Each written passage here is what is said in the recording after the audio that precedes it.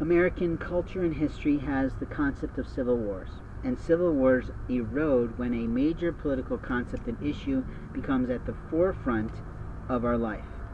And in terms of the Civil War we've had, it was always about, obviously, slavery and the abolishment of that. But even today, we are fighting people who are trying to enslave us with their technology. We have companies who sell cell phones that want to not only enslave us to our cell phone, but we also have telecommunications companies that want to enslave us to their networks. And sometimes we have to change network to get a better service for our company or our family. But other times we have to use networks for us in order to produce a life out of poverty.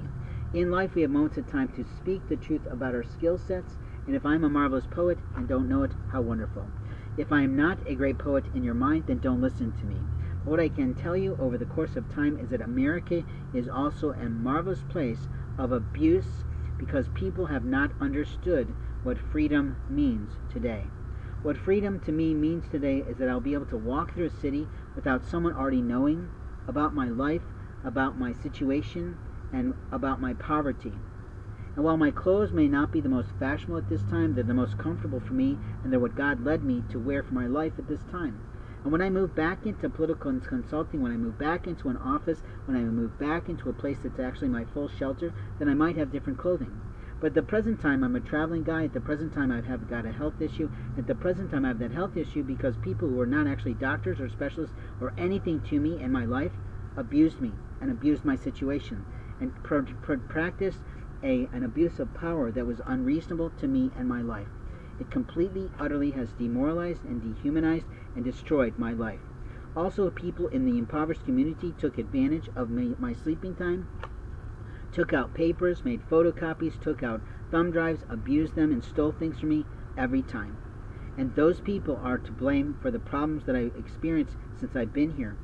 I absolutely know that even retail employees that were supposedly generous and kind to me by giving me blankets or giving me sleeping bags might have come back while I was sleeping because someone told them where I was and stole the stuff back.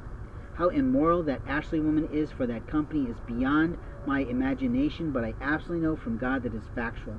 And what I know about employees of impoverishment thinking is they think, well, I got out of that and I've done that, but now I want to take advantage of what you're saying to me about your programs and about your life.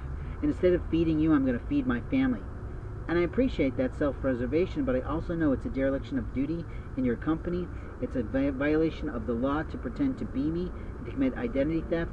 And openly, we have to stop what's going on in America today with regard to hate and with regard to the potential of another civil war today. Racism is not so far off. We have reverse racism going on every day. We have ethnicity abusing people every day. And I might become a white supremacist only because of my experience of your community. And if you don't want me to become one, if you want me to become more loving and kind to diversity, if you want me to really celebrate your background in history and heritage more than I already have because I am a student of American systems, I have to tell you that you need to stop your immoral and illegal behavior on my life.